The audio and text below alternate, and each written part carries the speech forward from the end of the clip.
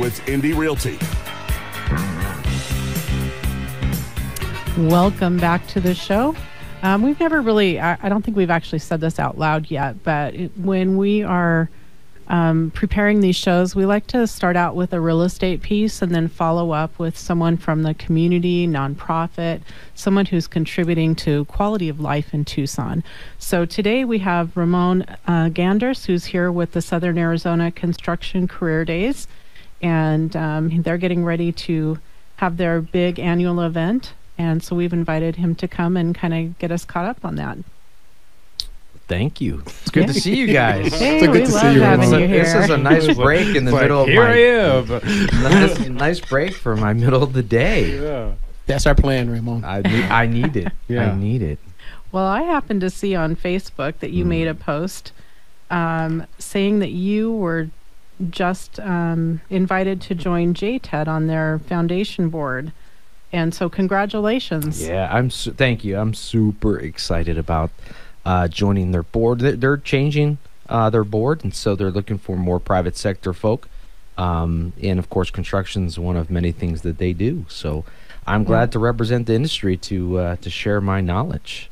And is that a connection that you made through your involvement with the Southern Arizona Construction Career Days? Yeah, absolutely. Since 2014, I've been working with JTED very closely with our event, with Career Days, and then some of the things that they have going on. And so it was a perfect marriage, really, and then working with some of the staff there for all these years. And so it was brought to my attention. They were looking for some folks and asked me to participate, and it took me a second to absolutely say yes because I love that kind of stuff. So yes. Okay. Yeah, exactly. Didn't take much. I think that they made an excellent choice. Agreed. And they're lucky to have you. So Thank congratulations. You. Thanks.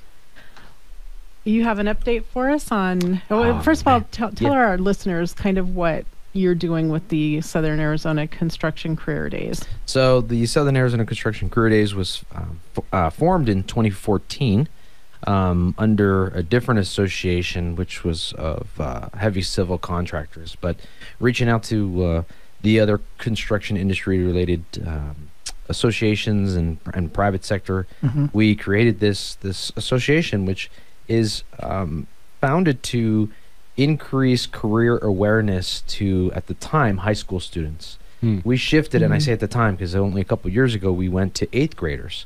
But the whole premise is the career awareness, but not just through paperwork or let's show up to a company's office. It is about hands-on experience physically for the students to participate. So that could include actually getting on a paving machine or a backhoe, or working with Tucson Water and some of their pipes, or Southwest Gas and Tucson Electric Power and hammers and nails, and actually doing things on site. And so we treat it just like a regular construction site. The kids get hard hats and all this fun stuff, but the premise is really about that career awareness through hands-on experience.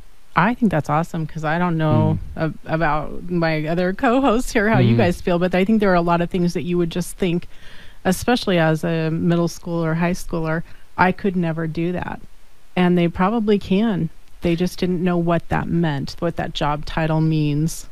Yeah, I can tell you from my experience working with the students for all these years that it's about inspiring the kids to believe that they can do it, right? Because a lot of folks, like you just said, don't realize, the students don't realize they can. They're just afraid to do it. So if you give them an opportunity to chase it, they may want to see it. That's why the hands-on experience is really the clutch, because then they can really get involved in it. And then, of course, they get to talk with the career professionals, and then the teachers get to talk with the professionals, and it's a great networking tool as well amongst all of us. So it's really a win-win situation for the entire community. The thing I love about it is that it's a career. You don't sit there and say, well, we're just trying to get you out here for a day. No, this can be a career. A lot of people don't understand that construction is a career. There's a lot of good people out there making great livings with their family, taking care of great families with construction. I just want to hear you let these people know that there's nothing wrong with that to be a career in construction. Yeah, it's obviously the biggest hurdle we have, right? The premise of construction is bad work. Well, yeah, let's be honest. Construction may not be the prettiest of work, but it is a hard-working career, and for that, people get awarded for that, whether I like through that. good company benefits and good pay, right, and or the ability to start your own company for that matter. So I think it's definitely something we struggle with, getting moms and dads to realize that. But once you do and you start sharing, where you can start and where you can finish and how you get through there and how many years.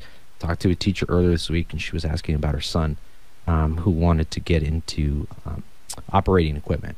And 18 out of high school or 17 out of high school, I said, you're not going to be able to do that right away. It's going to take a couple of years before you get there. But it certainly beats the 4 years of maybe going to college, getting debt, and then having to pay that back. Now they can get right into the workforce. So absolutely very rewarding job. Yeah, I think that debt is a huge piece, especially for students that aren't 100% sure of the career path that they want to go on. And so maybe they're 2 or 3 years in wondering, what was I thinking? I know my first trade school, actually, I went to, I realized after going there for a year that I did not want to sit at a computer. That's what I learned. Right. And so I think it's great what you're doing and the exposure it gives, but also the hands-on experience. Yeah, it keeps growing and growing, and so we're really happy to do it. And Ramon, I want people to realize that you're not deterring people from college. You're just saying, what? Some people just may want to go and do this for a couple of years and then decide, what? I want to go to college now. But guess what? Now you have 2 years of job experience under your belt. Yeah, absolutely. I went to college. Okay, so bear down, right? So, Go Cats. so absolutely, we're not deterring them. And in fact, there are some jobs and careers that students will have to seek a higher education. Yes. But a lot of the things that we do here at the event does not, and that's okay too. And so there's definitely a good blend between the two of them, and for students to see, maybe I do want to get a higher education, or maybe I just need the trade and get some skill for a couple years through either JTEDS or Pima Community College or wherever there are programs. They just need to see you guys, I think. They just need to see the faces of the people who are doing the work. That's what they don't see, and that you guys are successful. Yeah, we absolutely are trying to make it a point that the students, educators can work with the professionals and get a real hands-on job site experience to visually see those things. Yeah, we're here with Ramon Gaanderse, who is the founder of the Southern Arizona Construction Career Day. We'll be back a little bit more with him. While I have you, if you are looking to buy or sell your home or have any questions concerning real estate, we would love to help. Please call Sandra at 520-850-1725 or Raymond at 520-904-7711. You are listening to the I Am Real Estate Show on The Voice, KVOI 1030 AM radio. Hey, we are back on the air. We're here with Ramon Gaanderse with Southern Arizona Construction Career Days. So tell us a little bit about the event this year. What day is it? So this year's events are going to be November 2nd and 3rd, hosting it at the Keno Sports Complex, not at the in the ballpark. It's north of the ballpark on there's a paved lot and some sand over there. So we're going to utilize their beautiful lot over there. We're super excited. So November 2nd and 3rd is our days. And how many students do you have registered right now? Actually, as of today, I believe I just hit 2,000. Wow. And 2,000's actually lower than where we were in 2019. I got to be honest. And the challenge has been COVID still, but bus drivers. Wow. And so that has been a really big deterrent to this year's event. But we're still, whether it was 2,000, 4,000, or 1,000, we still go 100% with all our volunteers and all our sponsorship. Nothing changes. Yeah, and I don't want to put us in a time machine to last segment, but something that really kind of all last segment, I didn't have a smart aleck comment to make because I was just in such awe to what you've put together, just because there's just such a big need in our society. I think we've met and spoke about this, and training people in these different things, because we have such a big labor shortage across the board. And you mentioned how this isn't an exclusion to college. This is in conjunction, particularly if that's your pathway. And I not only do I agree with that, the news kind of recently, the Gospel Rescue Mission, along with Pima Community College, have created a training program for the homeless population that are going through their shelter, along with the Pima Community College, and funded by Bert Lopez. So, it's definitely, I love what you're doing, because it's put in another tool in their toolbox rather than saying, hey, this is the only tool. Just like a lot of people think that college is the only way, but there's a lot of different options and advancing in life. Definitely being a military vet, another option that people have. Yeah, I think if I go back to 2014 and let you know about all the partnerships and the different avenues there were for training, it's nothing like it is today. Today is just, there's so many groups, like you just mentioned, as a great example. And so that's just great to see that there's more and more of this, because I think people recognize that there is a need, and there is a shortage, and there will be a shortage as we move forward. So the need is going to be, even greater as we move in the next couple of years. And hopefully, as you're reaching out to the younger population and offering those opportunities, they will have something that I believe construction careers are always going to be there. Yes, we're always going to need it. We're always, right? And people are like, well, isn't there things going to be autonomous? Well, someone still has to be behind something in order for something to move, right? So whether it's here or actually on a piece of equipment, yes, there's always going to be the need for it. So construction, obviously, to your point, it's here to stay. So we gotta cherish it more and bring light to it to our younger generation, for sure. And as you had mentioned earlier, it's not just personal; it's professional, and it's our society at the same time, and building a better community. Yes, sir. We love that. We love what you're doing. One thing I was thinking about is that now that you're starting and you're going through your process of getting this event going, how is you going with volunteers? You need volunteers? Or? So we always need volunteers. So I expect the three of you there, right? Yeah. Nice. We're signed up. I'm gonna. Good. So yeah, we have a link. You can go to our website at saccd.org, and you can find the volunteer link there, and then you can see all the different areas and times and kind of a description of what we need. And then, so yeah, I think I equated about 135 to 140 each day of volunteers, and that's just helping with getting the lunches or the hard hats cleaned or whatever. It's not including all the booths and vendors. That's a whole separate volunteer aspect. Is there a minimum age requirement for someone, like if there are youth groups or younger people that wanted to come and bring their organization to work? Are there jobs for them, or do you really need people that are over, say, the age of 18 or 21? We prefer somebody over the age of 18 or older, but that doesn't mean if you're younger and you're with mom and dad, absolutely, we'd love to have you there. Okay. We talking about the SACCD, SACD, that's what I call it now. Okay. And we love the fact that you're doing this, Ramon. And if you don't know who we're talking to, we're talking to Ramon Gaanderse, who is the founder of the Southern Arizona Construction Career Days. But he also has a full-time job as a... Yes, I'm the Chief Information Officer with Tucson Asphalt. And he's also a U of A alumni. Bear down. Go Cats. You're doing a great job. And how's the funding going for you so far? So I think the last time I was here, I think it was somewhere around 80... I don't remember exactly. We were I was like, I was under 100. Yeah. Today I'm at $126,000 raised, and I'm still working on a few sponsors in our community that are still reaching out to us. We're nearing our deadline right now, so it's always fun to get the last minute folks in there. So I'm working on that still, and so we're I mean, it's the most money we've raised in all the years we've had this, and I think that just goes to show what we've been doing this entire 9 years, and I'm really, really thankful to each and every one like yourselves that work on our planning committee to help spread the word and get the opportunity in our contractor's hand to participate. I ask this selfishly, but something that comes to mind, you do this event annually, and it's just such an amazing event. Has the consideration of doing it more regularly come to mind, and what does that look like? if you're planning it, I'll let you do it as much as you want. Yeah, exactly. I guess we talked about it during the breakout. There's a lot that goes into it. Because we literally start planning in January and the event's in November. Yeah. So I only get a month off, and the first few months are the easier months. Don't get me wrong, but I think no, we have a lot of it's because of the schedule of the students and testing. So the November is kind of a sweet spot to where the more of the school districts are available to participate. So we've looked at moving it in the spring and things like that. It just doesn't pencil out.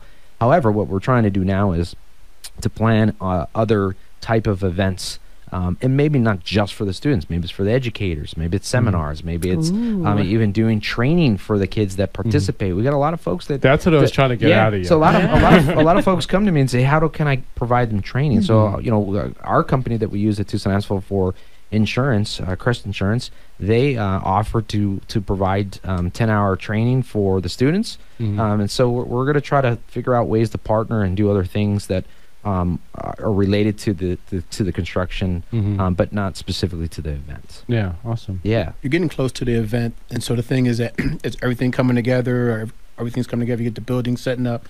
Are your locations good? Is all your processes going through? Nothing that's holding you up? So nothing's holding me up. Actually, this morning we had to submit our traffic control plan because obviously we want street signs out on the perimeter of the property, so buses know where to go, the volunteers know where to go. So we need signs. It takes permits to do that. Yeah. So we just submitted all our stuff this morning. So that's in the works. I got a meeting tomorrow morning with Pima County on site to go through every other little details that we need to figure out, so like restrooms and whatever else. So there's a litany of things that we have, and so I'm down to 4 weeks before this event occurs, and a lot will happen within the next 4 weeks. So we're still drafting the map. We have got one. Well, this is the first draft, but I think we're already on maybe 3 or 4. And how large is that work site that you're?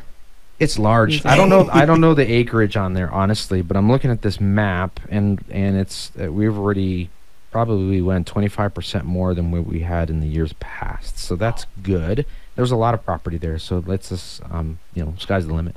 Right. Is it too late for schools to participate at this point? No, it's not too late. We'll all take them up to the very last minute, but we prefer to have them registered by the end of the first week of October, and that's just because we have to get shirts and these foods and all these other things to match up with that. So we certainly will take students up to the last minute, and we reach out to not just all the major school districts, but also charter schools and even home schools and second chance opportunity schools. So we have a lot of I think right now we have about 54 different schools participating. Wow. That covered the 2,000 students. So that just goes to show you where we are in terms of the reach in our community. Have you sat down and calculated how many man hours go into the planning for this? Are you trying to make him event? Cry? You're trying to make the man cry on radio. To show that this is a big thing. Yeah, I can see it. Yeah, it started to turn a little red. No, I have not, and you know why? I'm scared to be for sure. I'm scared, and if I tell my planning group, what that would be, I'd probably scare them too. So. Yeah, they can't afford you. No. Yeah, I get it. Yeah, running a nonprofit myself. Yeah, if I were to calculate the amount of hours that I don't pay myself, I would probably be crying with you. We'd have to hold each other and console each other. I thank Tucson Asphalt for allowing me the time to do it too. Yeah, that's awesome. That's the best part of it all is that I've had the great support by my own company, and they're going to participate too this year for the first time. Oh wow! So that's really cool. So we're planning our own little area and get some of the guys out in the field to be able to participate with and interact with the students. That's awesome. We can't say enough how much we appreciate what you're doing, investing in the young people in Tucson and giving them opportunities that they might not otherwise have. And this is a pretty unique event too. Is anyone doing it to the level that you're doing this? So, Phoenix has a similar program, very different model and setup. But yes, for us, we feel in Tucson, it's definitely the only type of event that happens this way. Now, there's some others out there that have come on board since, and we're really excited and support those too. But definitely, we were kind of the first. Awesome. Well, thank you so much for being here. We appreciate that. Thanks, guys. We want to thank our sponsors: Horizon Inspections, Indy Realty, Inspired Life Mortgage, Arizona Sands Club, Rego Pest Prevention, Atomic Nutrition, and Sweet Little Chefs. We hope to have you back next week. And say goodbye, Raymond. Goodbye, Raymond. Yeah. Bye, Raymond.